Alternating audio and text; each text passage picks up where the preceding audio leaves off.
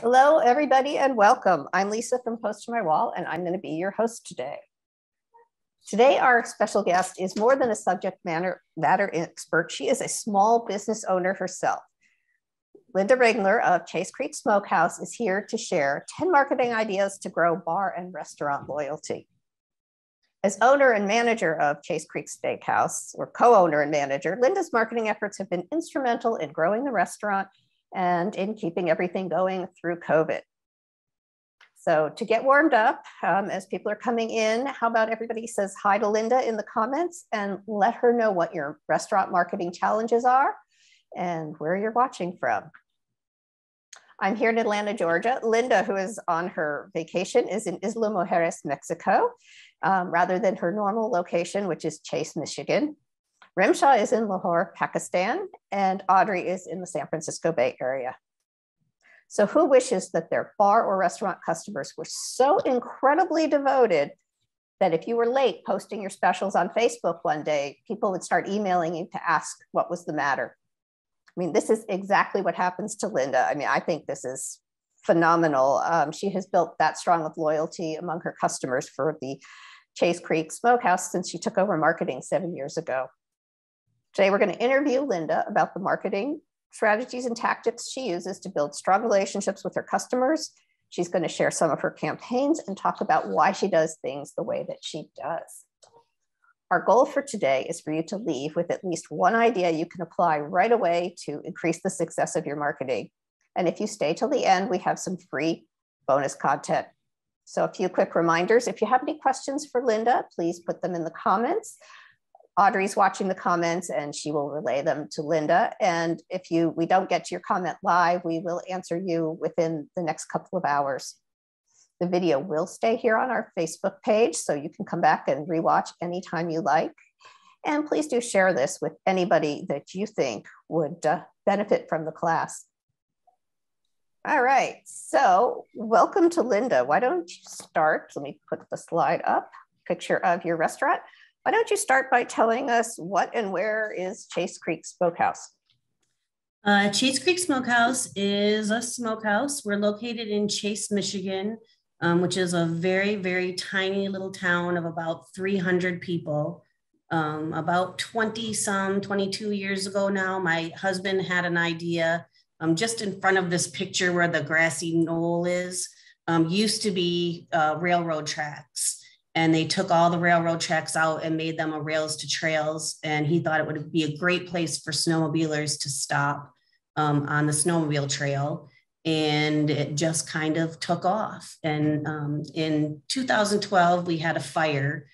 So the whole building was a total loss. And then we reopened in about late October, early November of 2013.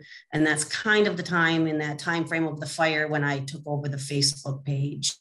The person that was doing it wasn't working for us anymore, and people were asking all these questions. And so we started marketing more on Facebook. So what do you feel like you've accomplished since you took over the marketing at Chase Creek Smokehouse? Well, the biggest thing is the number of followers is just phenomenal to me. It's awe-inspiring. I think had 368 people or something like that when I took over, and at last count, we're over 11,000 followers now in that 7-8 years since I took over the Facebook page. We also survived through COVID with all of our employees came back except for one that moved out of state. And so for many of my fellow restaurateurs, that was a pretty dark and scary time. And so to come out on the other side and be stronger than ever is pretty awesome. Awesome. And so how were you able to accomplish all of that? It's all about creating relationships with your customers, both on Facebook and in person. There's people that I've met on Facebook or through social media feeds that I don't meet until sometimes a couple years later. We actually end up in the restaurant at the same time. So it's knowing the guy who likes the chicken fajita chimichanga and he doesn't work on Wednesdays, so only message him when we have it on Fridays for a special. And the lady who likes the bluegill dinner who's from out of town, and so we message her when we, again, it's getting to know your customers, what they like to see posted, and just creating a relationship. They're your guests, and this is our home, so to speak. And so we want to make everyone feel welcomed. And do you do any paid advertising?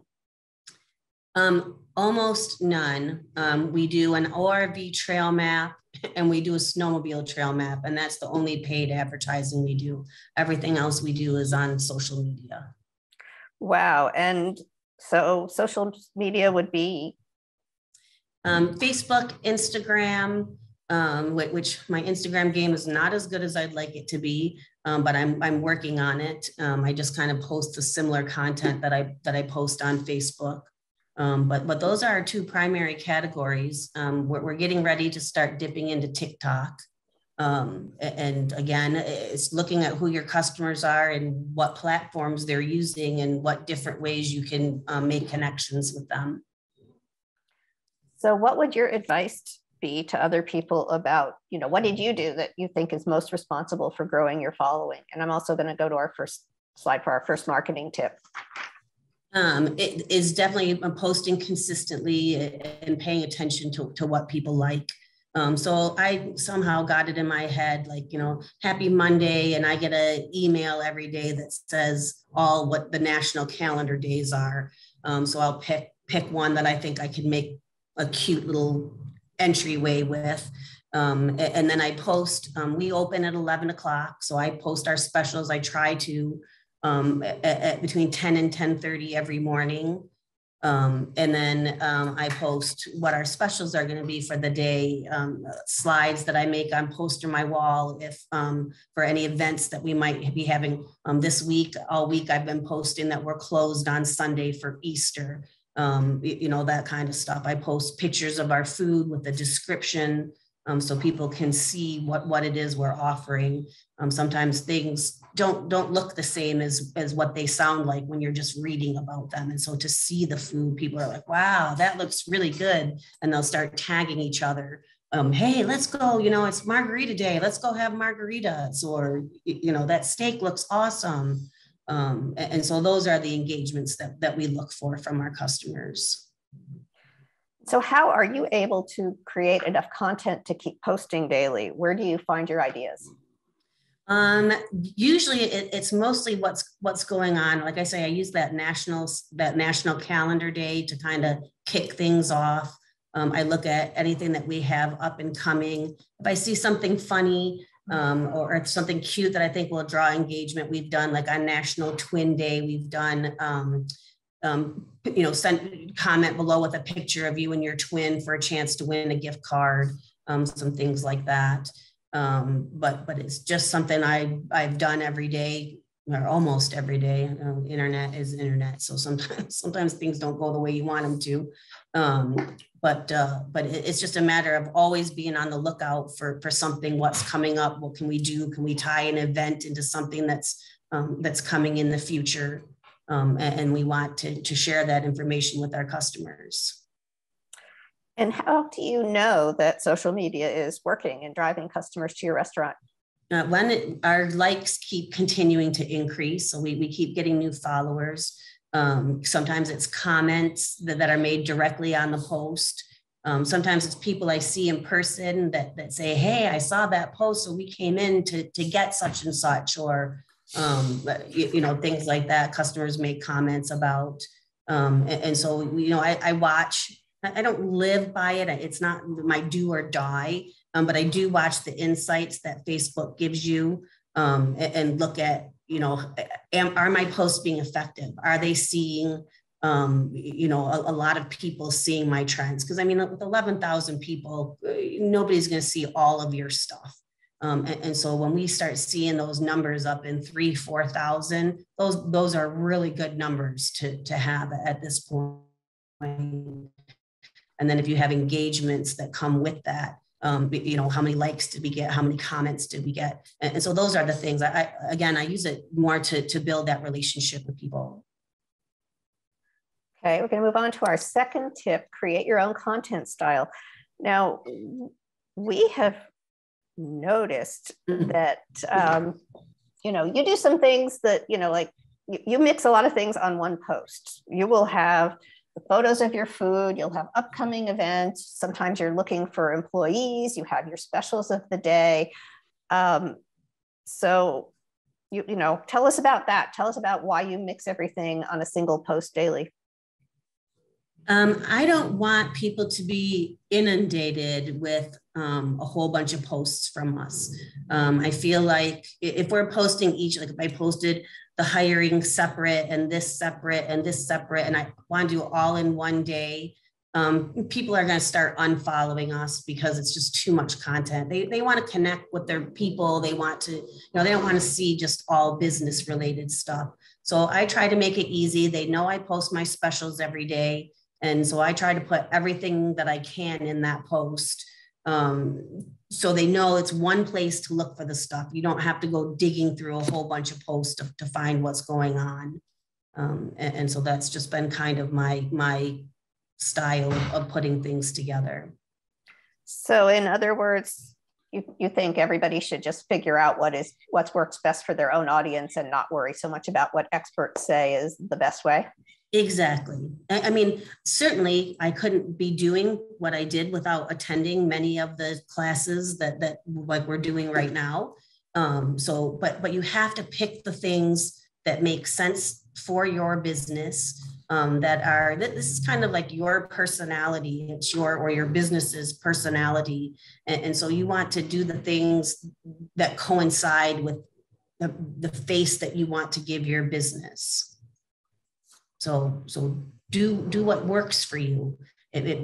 Posting everything all in one shot may not work for you. You might find that more people are not reacting and not coming in. Certainly my way is not the only way. This is just over the course of the years, what I have found has worked best for us. Okay, so your third tip was to communicate in your natural voice. A lot of people's captions, they try to be super, super cool or hip. And you have a very warm, approachable online voice. You do joke occasionally, you're welcome. But you're very straightforward. So what are your thoughts on that? How do they develop a voice for their captions? I just try to talk to people the same way that I would talk to you in person. Maybe just a little more business casual than how I would talk to you, in my restaurant. But you want to get the information out as best as you can. My posts tend to get a little long, but for most people, they skip over the words about what the specials are, look at the pictures. But it's important to decide this is how our branding is, and this is how we want to be perceived out in the marketplace. And so for us, that has just worked is talking to people like we would if they were sitting down in our bar with us.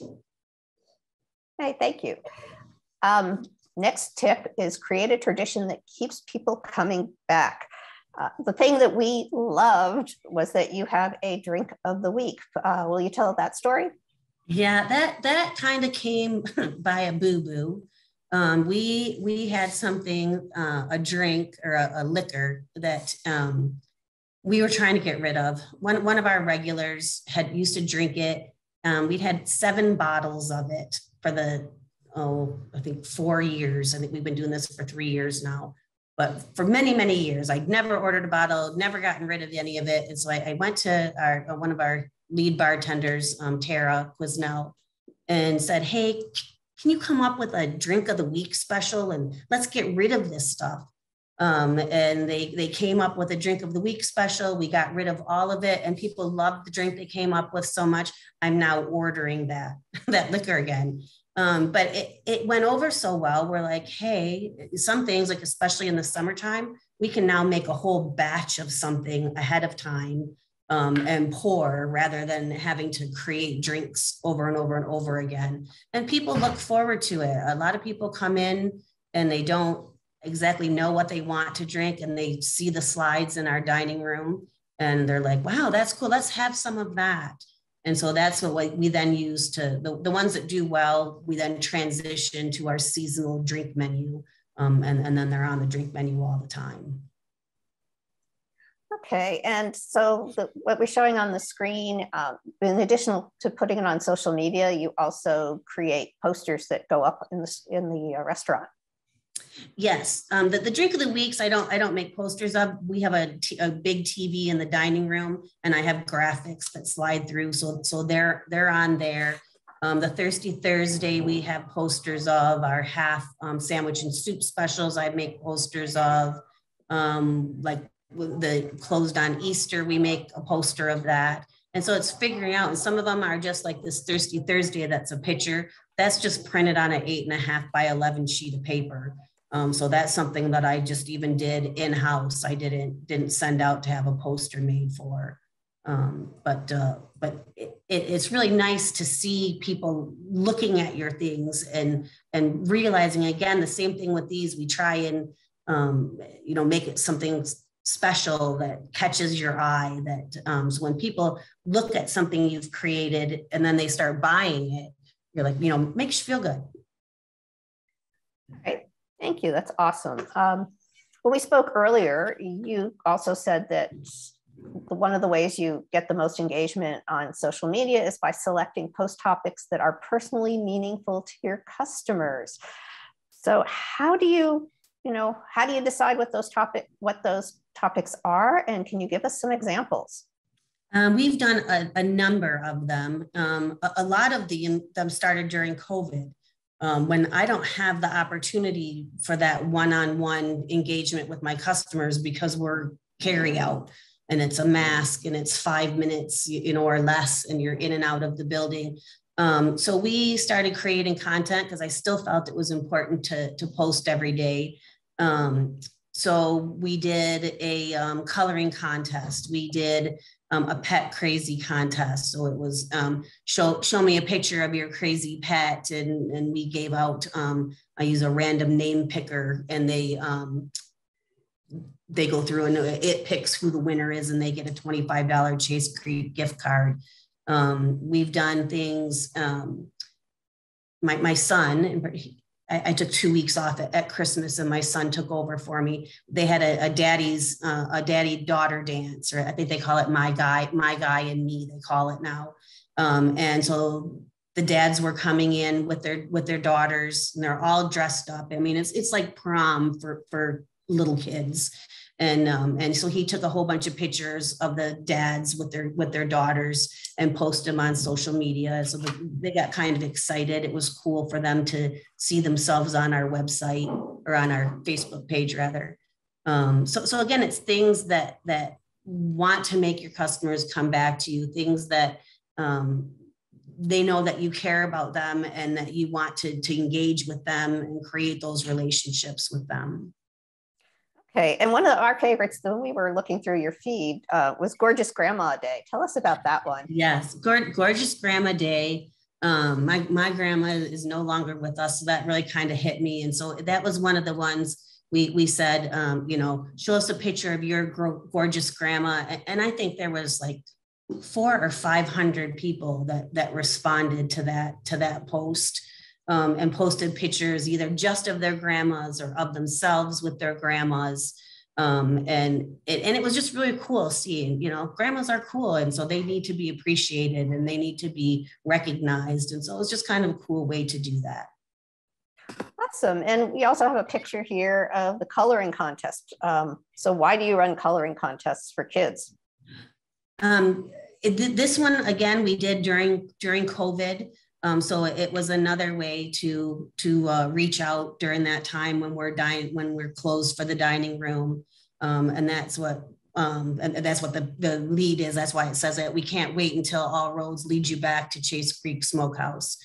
So this was a way for us to get some branding out, to give the kids something to do. And we just wanted them, everybody was looking for stuff at that time. I think we were a month into lockdowns, and no more than the people in your home who live in your home. And we just really wanted to keep in contact with our customers, and we did things, all sorts of silly things. I think one of them was create a fort in your living room and send us a picture. We did, there was another one I can't think of, but yeah, so we did quite a few different things. And again, those are things, some of them I got from other sources that were helping with social media posts at that time. So certainly these classes that you take online, you can't use everything from them, but they do give you ideas, and they help spur along the next idea based on what was successful from the last one. All right. And how do you promote these outside of social media in any way? No, they're all social media posts. So Linda, in an earlier slide, you mentioned that we need to identify what our customers would like to see. So, and over here, you obviously mentioned that we need to choose post topics that are meaningful to customers. So I just wanted to know, how exactly do you figure out what your customers would like to see? Like, do you have a particular process? Do you do it through surveys or comment cards, or do you track activity on your Facebook page to figure that out? Yeah, I track activity. I base it on how many people respond, how many people like, how many people share the post. I don't typically get a lot of, of course, the people who come in to collect their gift cards, we get feedback from them. But it's just, again, looking to what I feel is successful in a post, and it's that engagement. And I really feel the most successful posts are the ones that get the most comments, that people took that 2 seconds out of their day to make a comment on a post, or to ask you a question, or that kind of stuff. Okay, thank you. Yeah, thank you, Rimsha. Next, you talked about, you're a big fan of gift cards. So can you tell us a little bit about your thinking, why you are a big fan of gift cards?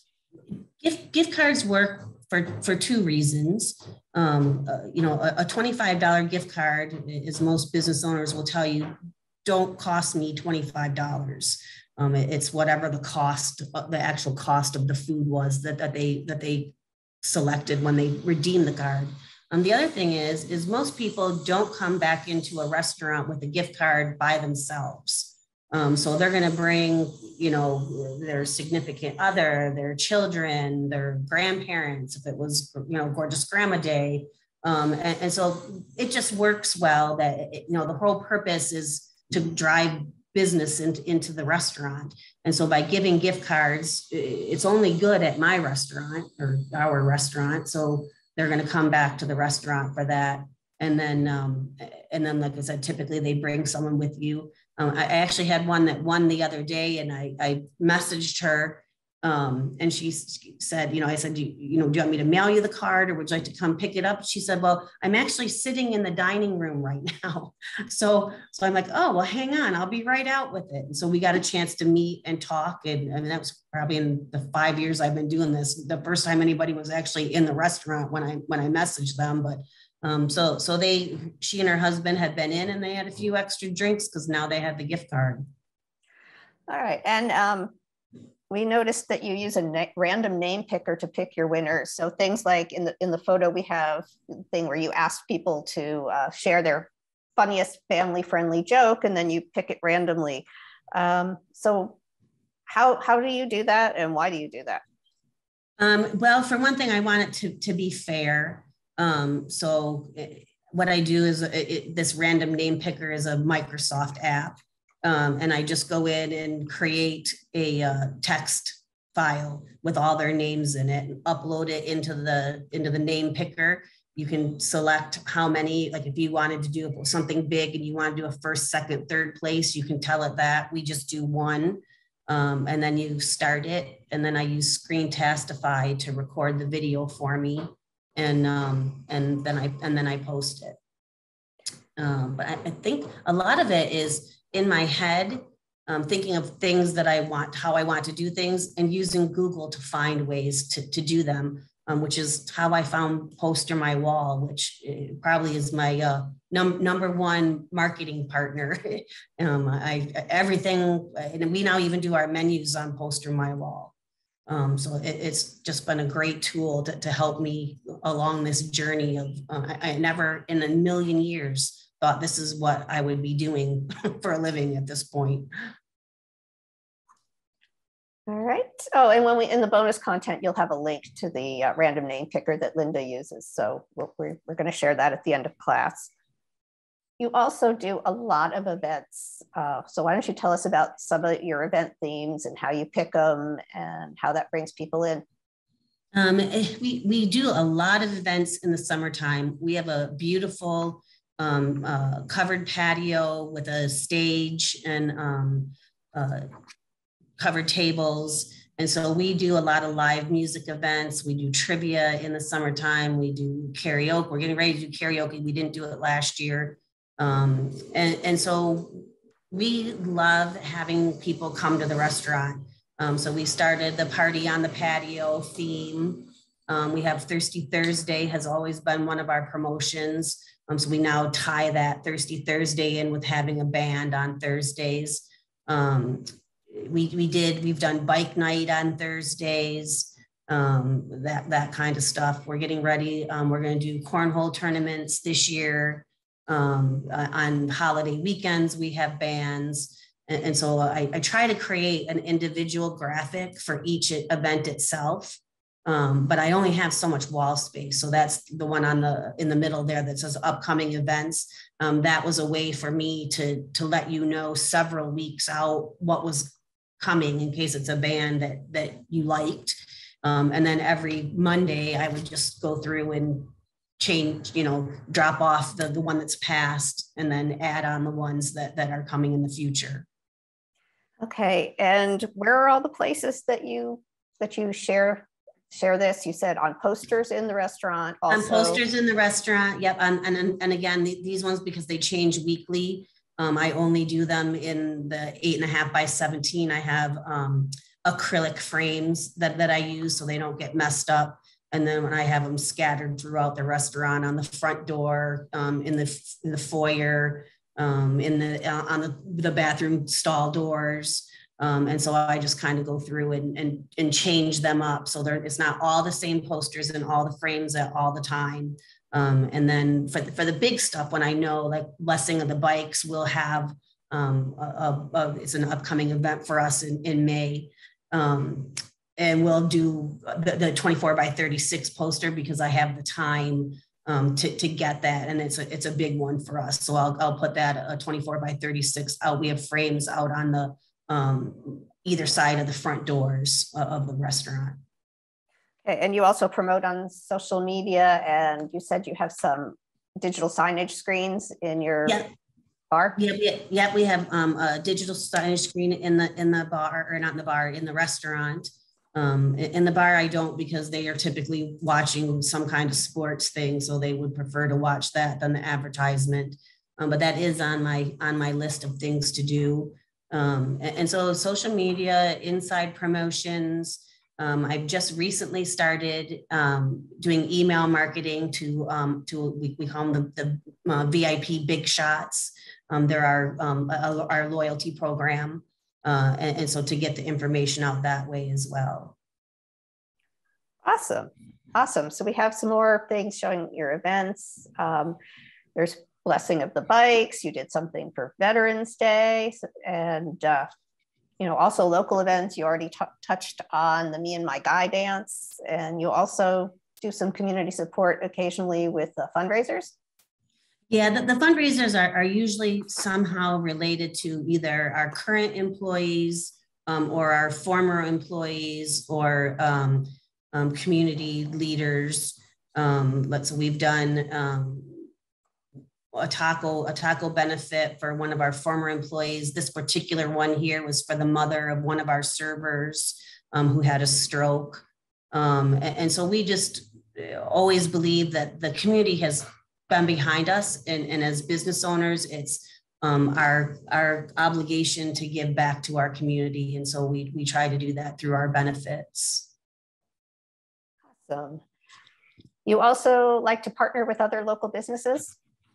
We do. When I can tag another, like the Oberon Day, I'm not sure how it is outside of Michigan, but in Michigan, Oberon Day is technically like a holiday that the governor made it a holiday this year.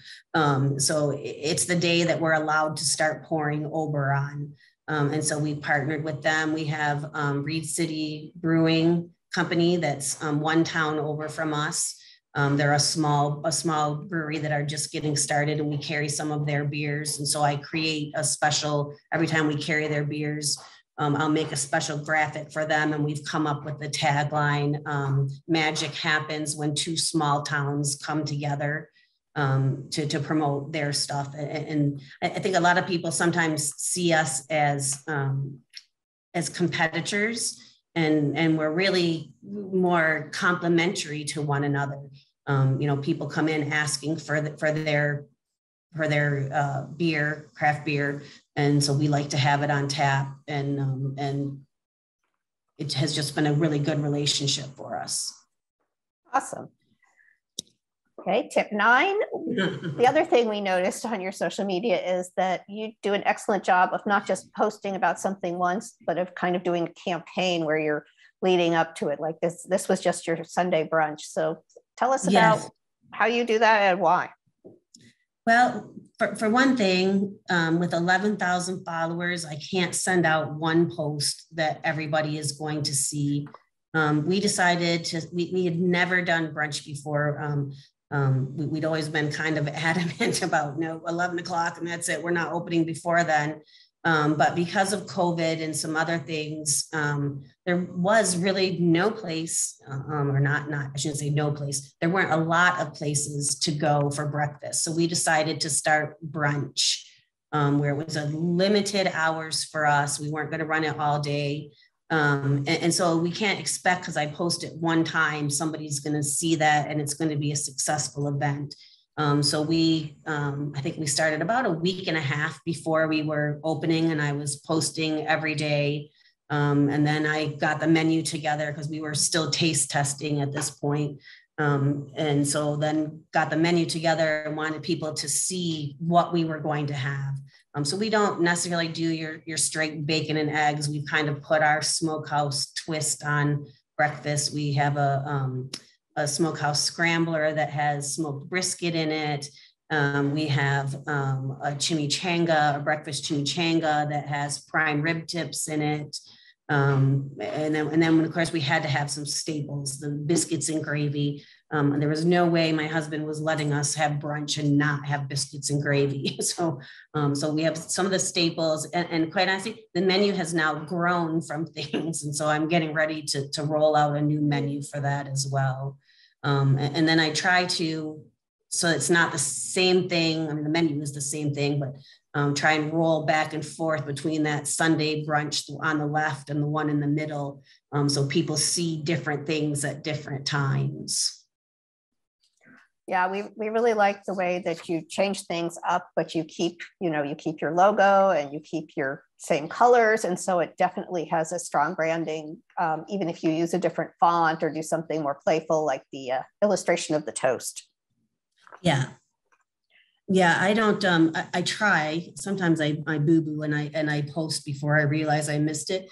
But that's the other thing is I try to never post anything graphically on social media that does not have our logo on it, even down to the coloring pages that you saw for the coloring contest. We got rid of coloring books when COVID came, and now we do coloring pages. And so I still even try to make sure on our coloring pages that our logo goes on that, so that when people see it, it triggers in their mind, oh, that's the place that had the whatever it is they were looking at that enticed them. Right. And you also told us that you learned everything through free classes. So tell us where everyone can find the free classes we need. I just started Googling to start with, and that's how I found PosterMyWall. I found the random marketer. When you start, and you know, all you have to do is say something and Facebook starts putting it on your wall. And so I started getting these invitations to different classes from restaurantowner.com, from the Michigan Lodging and Restaurant Association, from the National Restaurant Association, from Facebook sometimes, from people who are marketing people on Facebook that give free classes. And so I try to take as many of those as my time will allow me to, because I'm always picking up a new idea. And like you had said earlier, maybe I'm not going to do everything that the presenter said, but there's always one or two little nuggets that I'm like, oh, it triggers an idea. And even if it's not the same thing, it gives me an idea for something that I think will work for us. And like I said, I have no marketing background. I have a human resources degree. So this is not where I thought I would be. And so it's nothing magical about me that makes this other than taking the time to learn what I needed to learn and applying them. But my dad always used to say, if you can learn for free, learn whatever you can, because nobody can take that away from you. And it's amazing to me over the course of the years, the things I've learned that all apply in this job that I'm doing now with the restaurant. But Google stuff, restaurantowners.com, they have a lot of things that are free to anybody, but they do have some specialty classes that are only if you're a subscriber. But I think I saw probably 20 through the course of COVID. I watched a lot of them, but it eventually became I joined so I could get all of their content. But the internet is just an amazing thing. Anything you want to learn is out there. You just have to go looking for it and have an idea of what it is you're looking for. All right, so we have one bonus tip. You're a PosterMyWall customer, so you said that some of our tools and features help you save time. Yes. Yeah, because I don't have to recreate. So like my TVs are one size, my posters are another size. So I don't have to recreate the whole thing all over again with the resizing tool, copy. I learned that the hard way. Copy and resize allows me to take the same material, and then I just have to kind of adjust it for the size page. So one of these on the left is what I'm doing with the on the TV, and then the one on the right I made a poster of, and that's outside our front door right now, in a 24 by 36.